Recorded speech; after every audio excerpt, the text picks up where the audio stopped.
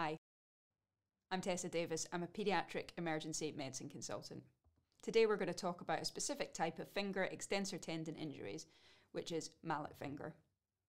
In a previous video, we looked at how to assess extensor tendon injuries in fingers.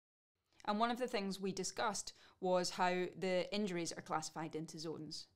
Mallet finger is a zone 1 injury, so it's at the DIPJ. It's a partial or complete avulsion of the terminal extensor tendon from its insertion at the distal phalanx. And this commonly happens because you get a sudden flexion of an extended DIPJ. You can also get it secondary to a crush mechanism.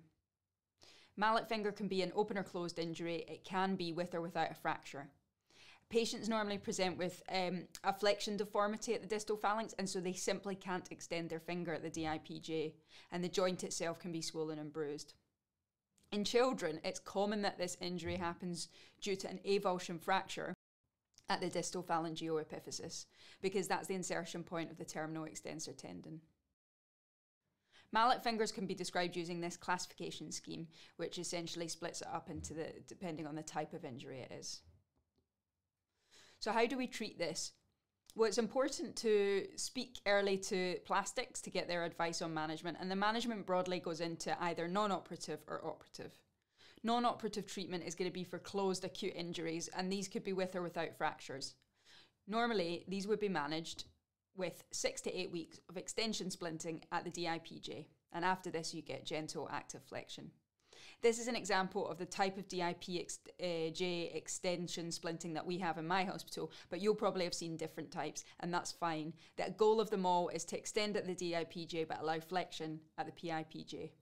And in fact, a 2004 Cochrane review found insufficient evidence to support one particular type of splint over another when treating mallet injuries. In fact, they all achieved similar outcomes. What was really important to a successful outcome was patient compliance.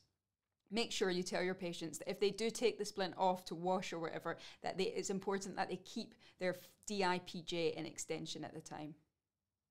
Some injuries will be treated operatively, so open injuries are going to be managed by surgical repair, and some closed injuries could be considered for surgical management if there's joint subluxation or if there's an avulsion fracture of more than 30 to 50% of the articular surface. There is a complication though, and it's Swan neck deformity.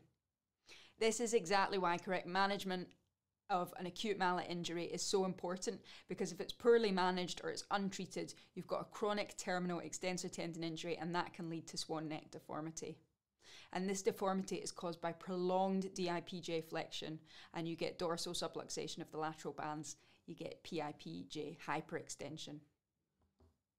So we've gone over what a mallet injury is, how it's caused, how it presents, how to identify it, and how to manage it. Thank you.